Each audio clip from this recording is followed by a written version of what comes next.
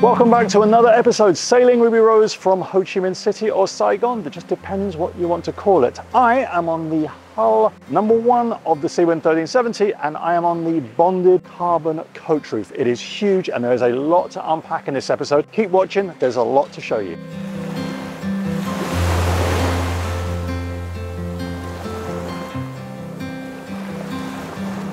So as is the norm, with our little walkthroughs, let us go into hull 1 and see what they are doing. Apologies for the slightly radical haircut. I'm not sure they really understood what trim meant. Anyway, before we go on board, I'm going to show you something. They've changed the whole way that this bay is being set up. If you can see there, that big workbench, what that is, it's a carpentry station. And as hull #1 moves more towards interior fit out and interior woodworking, there are carpenters everywhere. We've only just begun. A terrible joke that is. Anyway, on board, what have we got here? So now the carbon coach roof completely 100% bonded on. It is all bonded. Now let's take a look at a drone shot of the coach roof. You can see exactly how big this is, and the amount of solar that we are going to get on here is impressive. So it is a huge area. So we're looking at just shy of 2 kilowatts. Also, we've got a main sheet track that's been fitted, and the roof, it's almost as large as the boat itself, so the mainsail will have a fantastic range of movement. The upwind performance of this boat is going to be actually pretty good. Also, you can start to see where the rain catchment system is actually getting its final touches. All super impressive. What we can see, they've actually got the positions of where all the lighting is going to go. So all the LED lights that are going to be in here, all in position. Something I do want to show you, that is where the line for the trifold door goes. This is all now coming into play. It's really looking good. What do we have here? What are these funky and beautiful looking accessories? For those of you, even if you don't know much about sailing, you can tell those are wheels. And so now that we've got wheels, we've now got helm stations, and a lot of the cutouts have been done here. So let me just show you these cutouts. So we've got the cutouts for all the instrumentation here. So this is going to be like a spaceship moving forward, moving back inside the saloon. I hope that now with the windows cut out, you can kind of get an idea of space here. We have got, let's just look at this, one big window. This is probably 3 foot by 2 foot. Those are the electronic operating windows. We then have the side windows and these huge windows. And I would say we've sailed a 1260. These are probably 50% bigger than the 1260 opening front windows. So there's a lot to see here, a lot going on. A huge amount of light, a huge amount of light here. And then the galley, can't really unpack that, but the galley is all now bonded in. And we've got a really good idea of what's going on galley-wise. Galley units are in. Now you've got your ash finish here. So as I'm facing forward, this is where your oven will be. Stovetop's here. So either LPG induction combo or LPG stovetop. Yep. Storage on this side, and then you've got the fridge over on this unit here. And then you've got your double sink. This is where you do your washing, and then you can rinse off on this side. Let's take a good dive down below, see what's going on in the port side hull.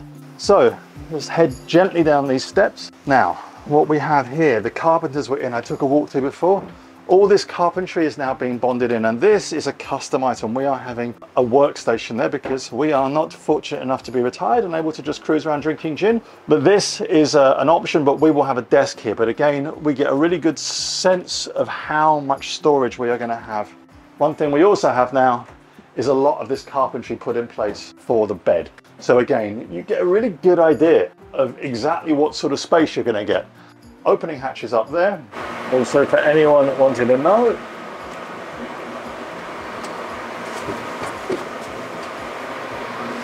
flush mounted opening hatch. Really useful. And it is super hot. Yes, I am pretty damn sweaty. For those of you who are all asking, flush mounted hatches throughout. Spin the camera around, walk-in wardrobe there. And then as I head back through, I want to take a quick whiz through the starboard side hull because there are things to show you there. And there's no steps here, so I've got to be a little bit careful. Okay, dokie, right.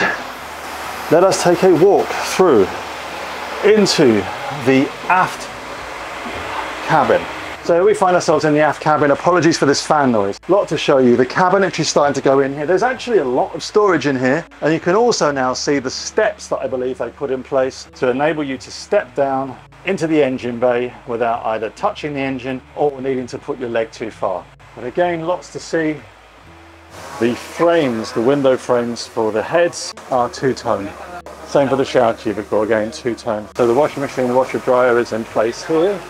Going to walk through here and show you this beauty. Now we are going to do a whole episode on our workshop. We've spent so much time trying to get this workshop absolutely perfect, and some of the designs aren't yet finished. So the workshop is going to be a big reveal later down the line. But what we have here, the size of the starboard side guest cabin, all bonded in. I think you'll probably agree, a really, really big space. I will come back with a tape measure and show you all this. Lots of light coming in here, lots of space, and those step ups to get into the berth, like super easy.